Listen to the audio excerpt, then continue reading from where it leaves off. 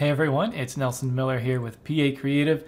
Today I'm excited to announce an update to our Divi Contact Form Helper. So this plugin has been taking the Divi community by storm, very popular, and for good reasons. There are, I think it's safe to say, hundreds of settings, and we're just blowing away any competition.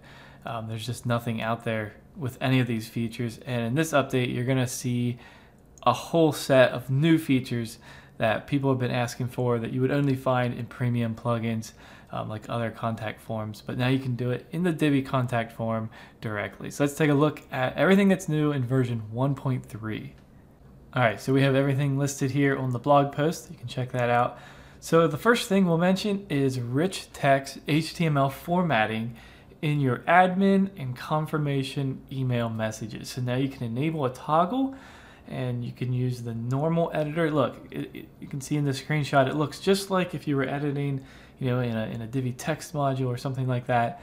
You have all of the settings for the headings and the bold and italics and bullet points and quotes and all of that.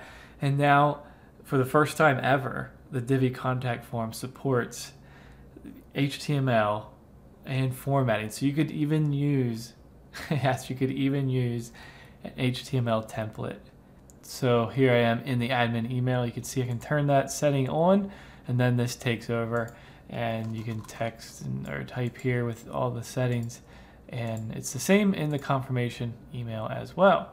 All right, so if you noticed, if right there's a little dynamic content icon, and you may be thinking, what is that? What would that be related to this? Well, I just got done saying that you could use HTML templates. Now, this icon opens up a new feature that we've added, templates. So if you're using a lot of forms on your site and you want to save time, you want to add this form and you want to use a template that you saved. So here, when you use that dynamic content item right here, email templates, Divi Contact Form Helper, and then under that I have this one here. So I can select this and then it adds it as dynamic content. Now let me go in the back end.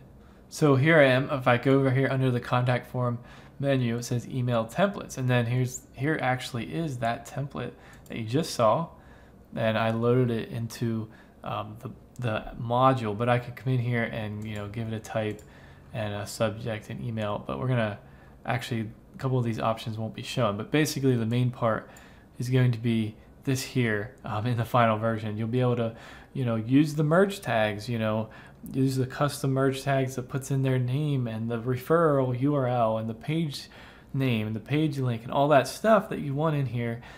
You can put it in here and then simply click and add it just like that. All right, so that was email templates right here explained.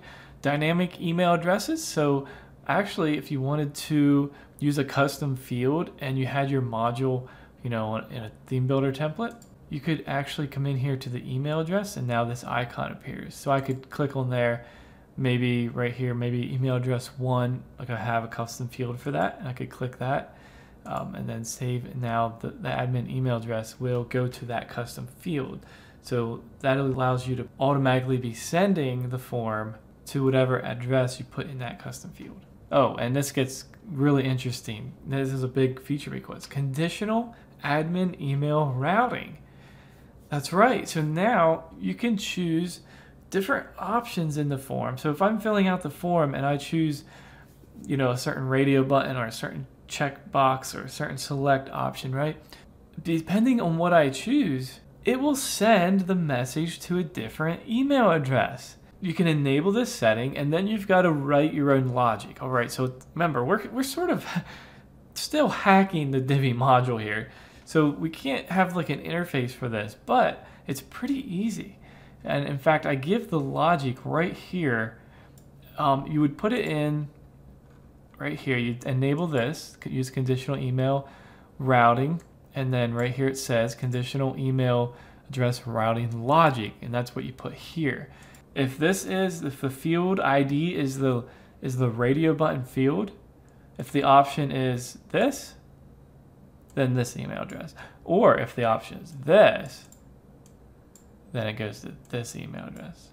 So it's not that complicated, really. You're just taking the field ID and then the value. And if I click this one, if I click ADF, then I'll go to email address 1, or if I click this one with a 2, then it goes to email address 2. Pretty cool.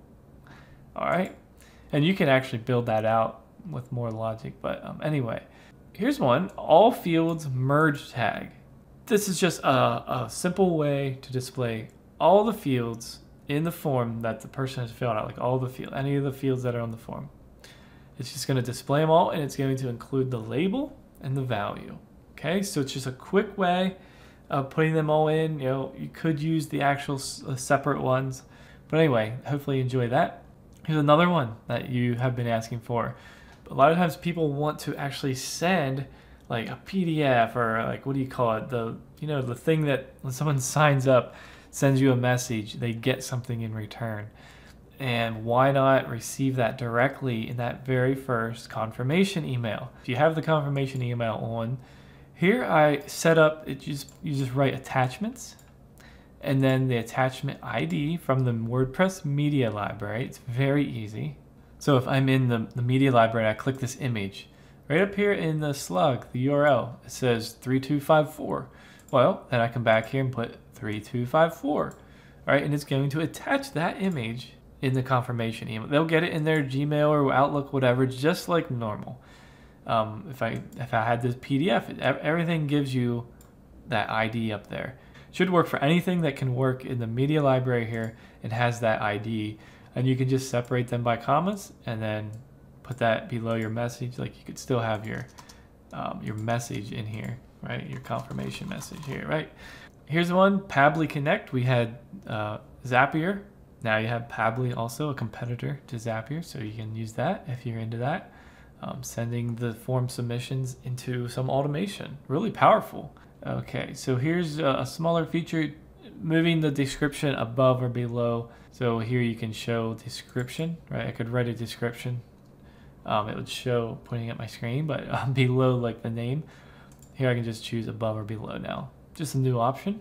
Search field for dropdowns. So if you have a lot of things in your dropdowns, you may want a search bar. So we've added that. All right, so this one is about the date picker. Disable the current date. So there technically wasn't a way to do that very well.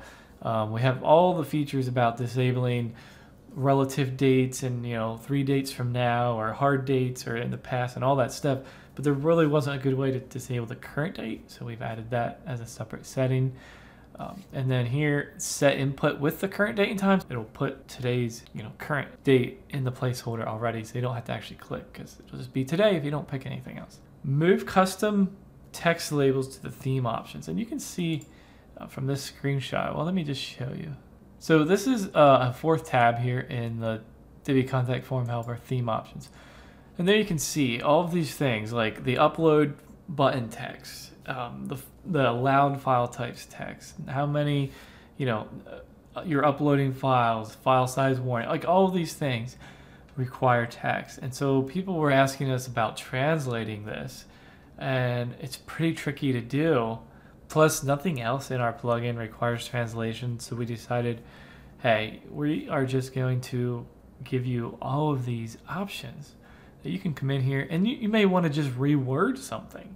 Like, maybe I don't want to say choose files on the button. Maybe I want to say like select PDF. Like, if, in other words, if there's like a specific call to action that you're calling them, upload your ID. You know what I'm saying? Like, whatever it is, you can change that.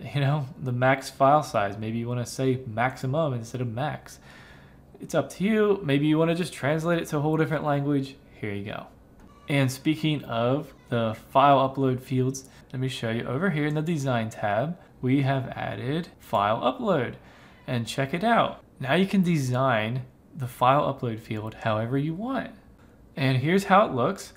You see, we've already upgraded it a slight bit by using the Divi buttons. Now everything feels like Divi to begin with. Right here's that text that I was just talking about, some of this stuff.